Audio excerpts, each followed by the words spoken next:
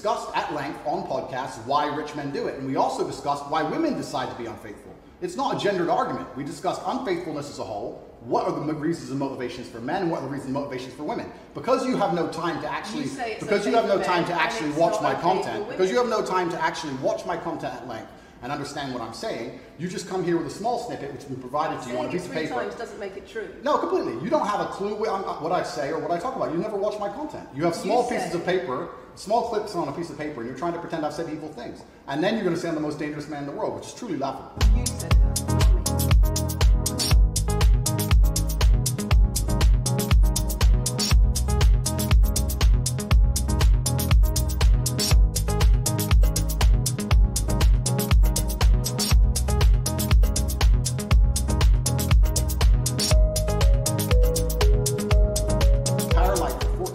Everyone who's ever known him, and vilify him in the media, and encourage people to come forward for money, and you try to contact every ex-girlfriend he's ever had. Would come forward and accuse those people of rape and accuse those I people think that you would have a lot more. I think you would have a lot more flack than I've got. I'm actually such a nice person that I've never had anyone come at me. The BBC has spoken to somebody since your arrest who says exactly those things. That with you, it's all manipulation. There's an ulterior. Is this Sophie? Everything. Is this Sophie?